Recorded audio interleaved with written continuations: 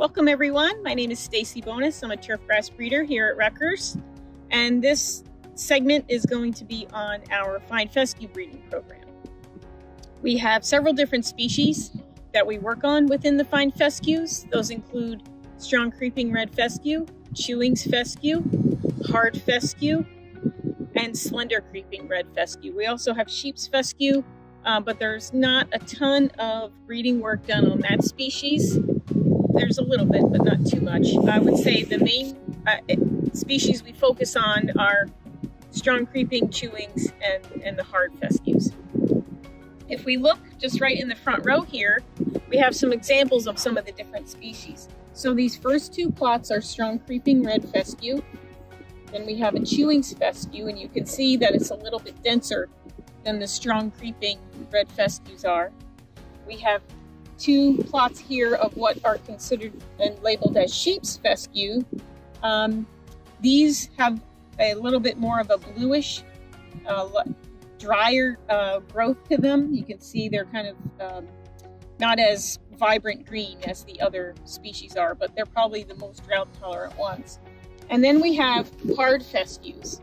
So these are three hard fescue plots right here. Then we have another chewings fescue here. And then finally we have several more strong creeping red fescues. And I wanted to point out the damage here. This is leftover dollar spot that we had earlier in the season. And strong creeping red fescues are by far the most susceptible to that disease compared to chewings and the hard fescues. Hard fescues, we found, have good dollar spot resistance if they have endophytes. If they don't have endophytes, then they can get some susceptibility to dollar spot disease. But the other thing that we have that causes problems on strong creeping red fescue in addition to dollar spot is red thread, which can come on in the wetter, cooler climates and times of the year during the spring and the fall. So that can be a problem on strong creeping red fescue. Chewings fescue is kind of in the middle. It's got more dollar spot and more red thread tolerance than the strong creeping red fescues, but it can get some. And the hard fescues, if you look back here, we have several plots here, and this is our research farm in Adelphi, and you can see they have really nice quality. This was seeded last fall, so we have not had a ton of stress so far on this test. But the main problem in hard fescue is summer patch, and I'm going to talk about our breeding work that we're doing on that a little bit later on. But I just wanted to point out that under our sandier soils, usually hard fescue has excellent quality. But if you have hard fescues on heavier soils, like our research farm up on campus in New Brunswick, we have some big problems with hard fescue and summer patch susceptibility. So there are issues there, and that's one of the main focuses of our breeding program in hard fescue. Hard fescue, for the most part, tends to be very drought tolerant, probably the slowest growing of all the fine fescues. So it's one where you could keep it unmowed in a rough area, or some people have lawns that they don't mow. You don't want to mow very often. Hard fescues makes a nice no-mow lawn. But as I mentioned, it does have some disease problems which we're working through, but it has better dollar spot and better red thread resistance than the strong creeping red fescues do. Hard fescues and chewings fescue are bunch type grasses. They do not have rhizomes, and the strong creeping red fescue does, and so does the slender creeping red fescue, which is similar to the strong creeping but has a more limited rhizomes, but they do have rhizomes. So the slender creeping red fescues tend to be the ones that have the most salt tolerance, and that's one of the things that we're working on in the breeding program, is to try to improve that trait in the slender creeping red fescues, and we can expand that to the other fine fescues as well. So we evaluate all the different species for the different traits and diseases.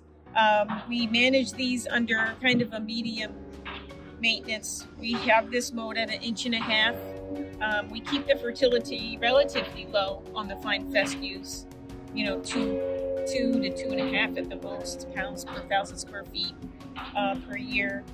And We will irrigate so that we can get some disease pressure. And so that is our big focus in the breeding program, is to try to improve disease resistance in the fine fescues. So I'll talk a little bit more next about our breeding program for summer patch resistance. One of the big issues with breeding hard fescue is summer patch. Summer patch disease is probably the biggest problem in hard fescue that we have encountered.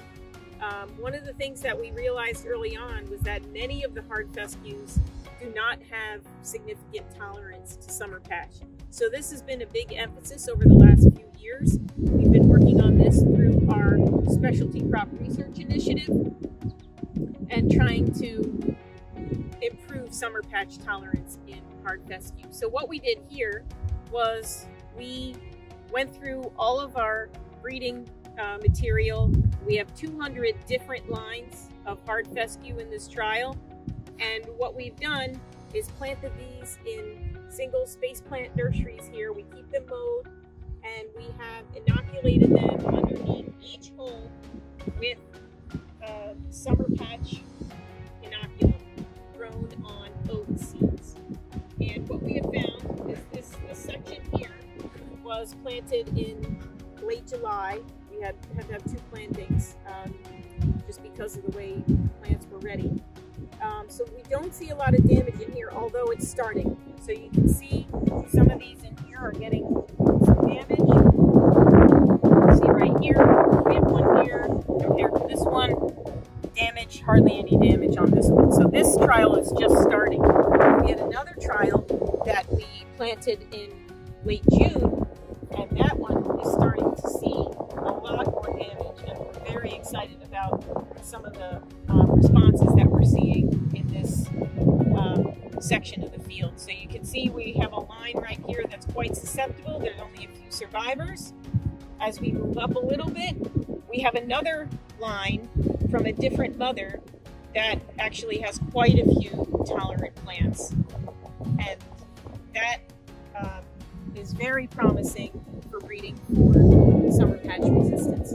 We also have another study that my graduate student Daniel is working on, where we have a mapping population where we've crossed resistant and susceptible hard fescue plants, made a mapping population. They are segregating for summer patch disease. We have been working on trying to generate a SNP marker genetic linkage map for that population, and he's also phenotyping them for summer patch right now, and they are included in this trial here that we're showing today. So we're hopeful that we can find potentially some markers that could be linked to summer patch resistance in hard fescue.